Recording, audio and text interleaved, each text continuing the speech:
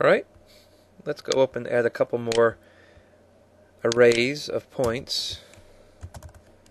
I'm going to call one of them my curve. Oh, I forgot the parentheses.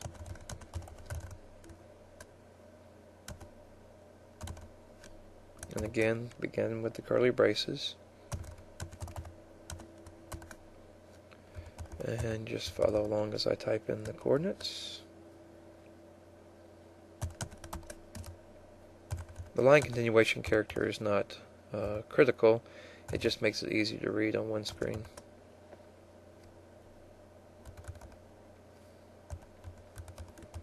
Can you imagine in your mind's eye where these points are going?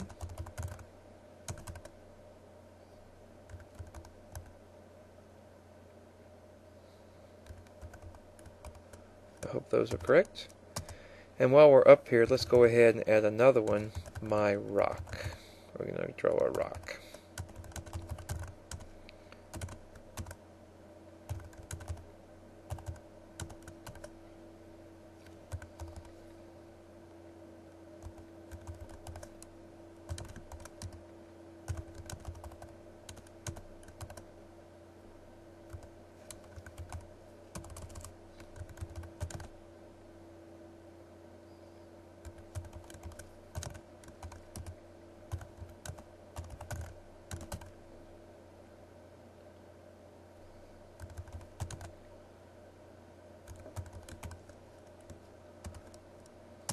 Okay, so a new array of points called my curve and another one called my rock.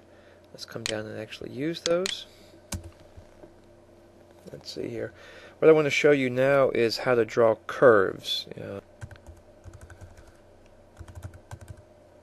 Draw curve. I'm going to use my pen.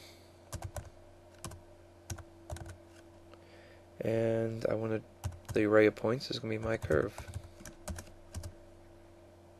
Okay. I then want to draw my rock. And this is going to be a closed curve.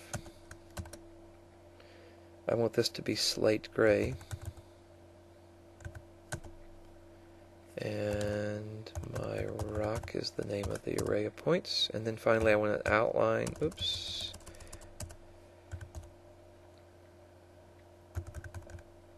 Draw closed curve. I want this to be my pen, a thick black line, and then I outline it with the arrays of my rock. And you'll see that this is a nice feature here. Alright. Here we go. Here's our nice curve, and here's our rock. Alright, so notice that these look like they're computer generated. All these little curves, especially when you get down here and look at the curved lines, they don't look so hot. I should have showed you this earlier, but now's a good time as any to show it to you. Let's add some smoothing. So if we come way up here, right underneath the time that we create graphics, okay. So let's create this. Let's set the smoothing mode equals, and now we have all these choices. We're going to choose anti-alias, and this is going to really smooth things out. So did you see how it looked just a second ago? Now let's take a look at it. There you go, much smoother. See that? Nice.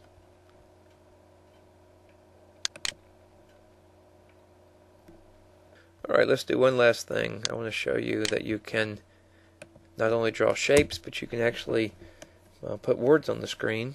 To do this, we need to create a font, my font, as new font. And the name has to be a font that the computer recognizes.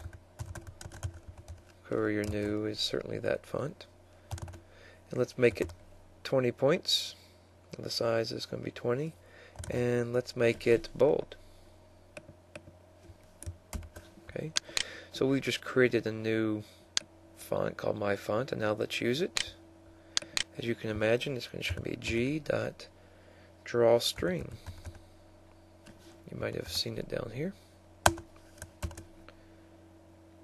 Okay, and we can type anything we want to here. choosing Graphics 101.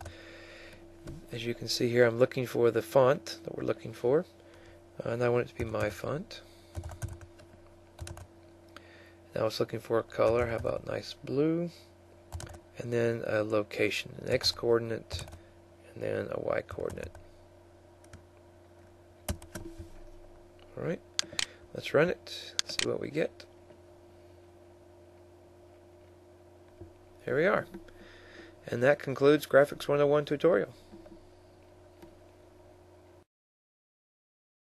Alright, now it's your turn to take the lessons from Graphics 101 and see if you can't reproduce this image here.